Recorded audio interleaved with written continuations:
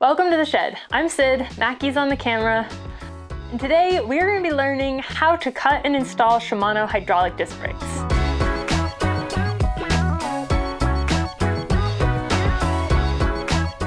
I think they actually call it something else, but I'm rather fond of anthropomorphizing all the parts.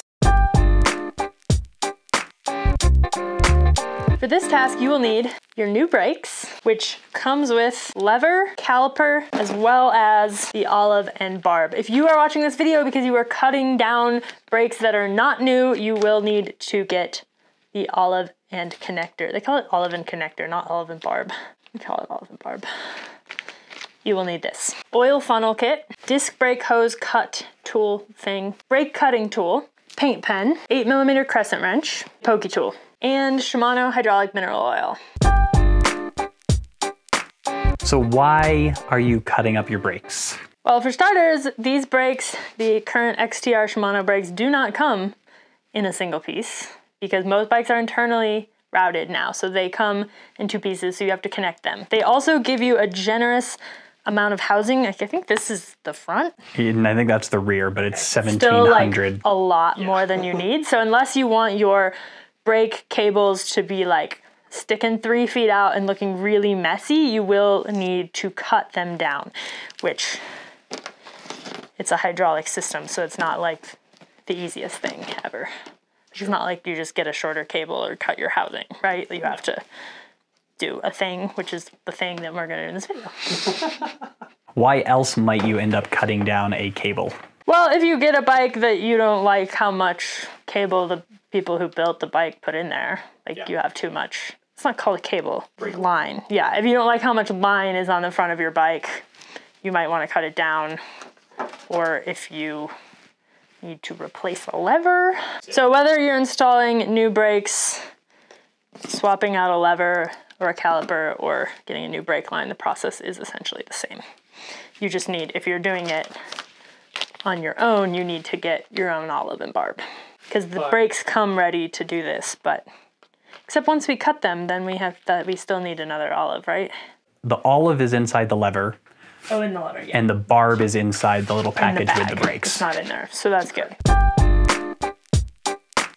First thing we're gonna do is attach the caliper, the caliper. Okay, so this is where you think it goes like that.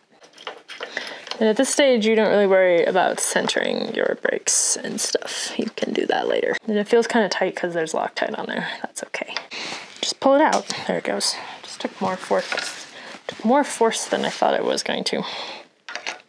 First thing is make sure that you're running up the inside of the fork.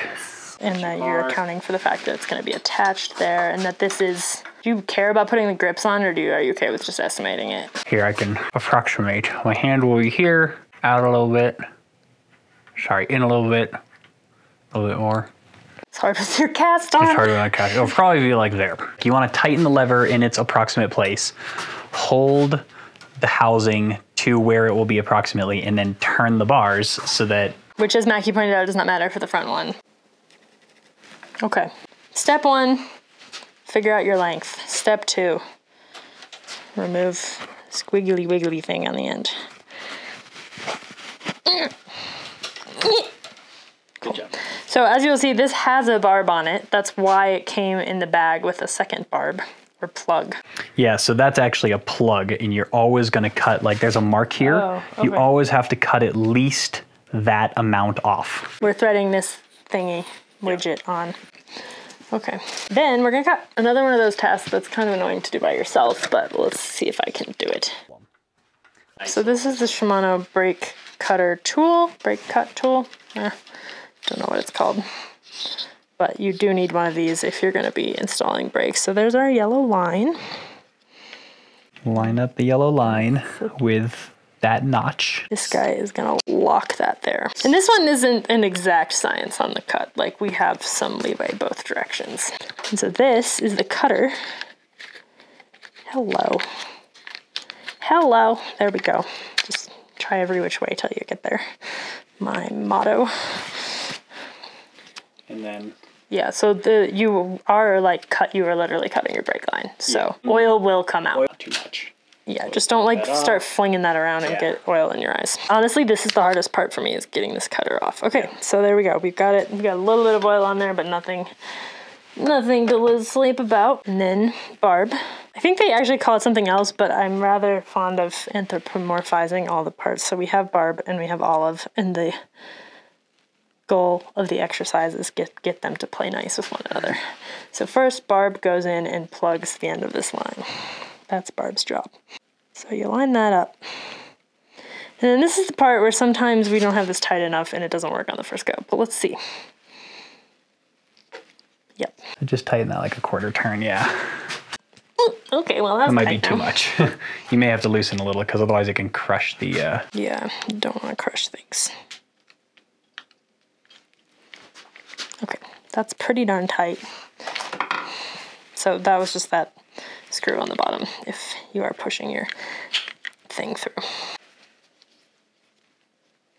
Boom. Let me show us what it looks like there so you can see it's all the way flush, yeah. Gonna pop this guy off, but you hold it upright. That is crucial. That is the oil plug. When in doubt, hold things so that stuff doesn't fall out of them. Okay. All right, so olive is in there? Yeah, so olive is already installed. Basically, the olive is like a gold. Well, let's grab one and do what we would do if there weren't one in there right now. These are brand new brakes, so there is one. If this were not a brand new brake, this would not be attached. We would have unscrewed this. Oh, right. We would put that on first, then we would put a gold thing that's set inside that, and then we would flip it in and screw it down. But because this is brand new brakes, they just have this partially installed for you with an olive in there. You just stick this and stick it down.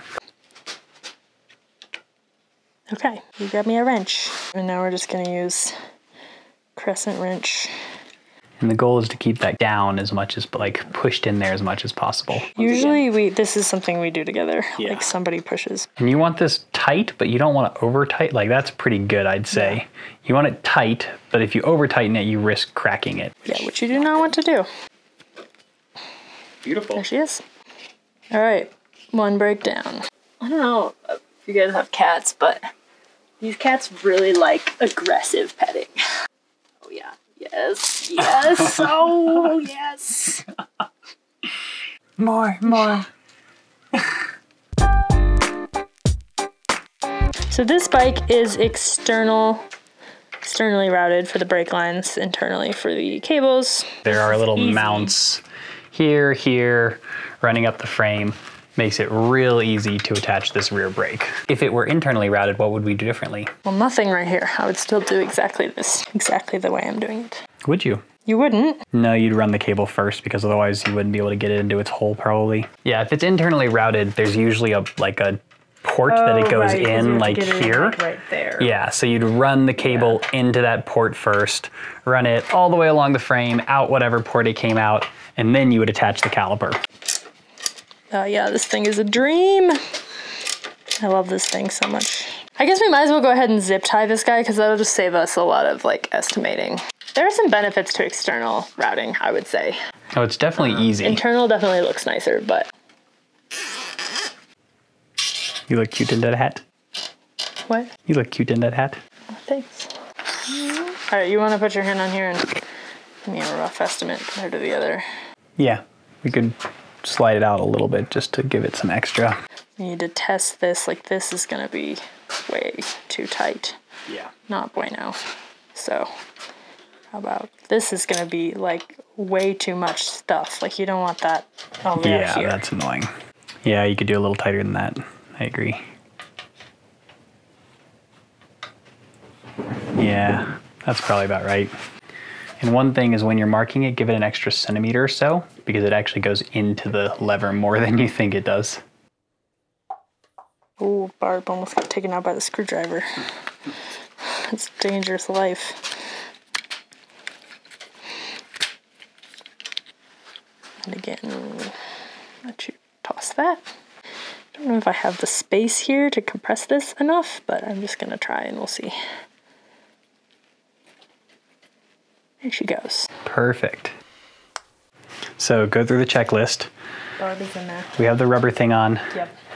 If this were not attached, we would put that on, then we would put olive on, and our barb is in there. Gonna tighten her down. Yeah. All right, the last thing we're gonna do is do a lever bleed on both of these. Pretty much always have to top up your fluid when you cut it, no matter how careful you are. We have a whole video about how to do lever bleeds. It's a very good skill to learn, even if you don't want to do full brake bleeds. We'll put a link to that right up there. And this is how to cut and install hydraulic Shimano brakes in 1 minute. First, install your caliper. If this is an internally routed rear brake, make sure to run the line through the frame before installing the caliper. Now install the lever in its appropriate location. Measure the brake line so that it reaches the lever and there's enough space for the bars to swing freely. Slide the rubber cover onto the line. Now cut the brake line and install the barb. If this is a used set of brakes, slide the compression nut and olive. If these are new brakes, those are already attached to the lever. Place the end of the brake line into the lever and tighten the compression nut. Now slide the rubber cover into place, connect the lever to the bars, place a shim between the brake pads, and do a lever bleed.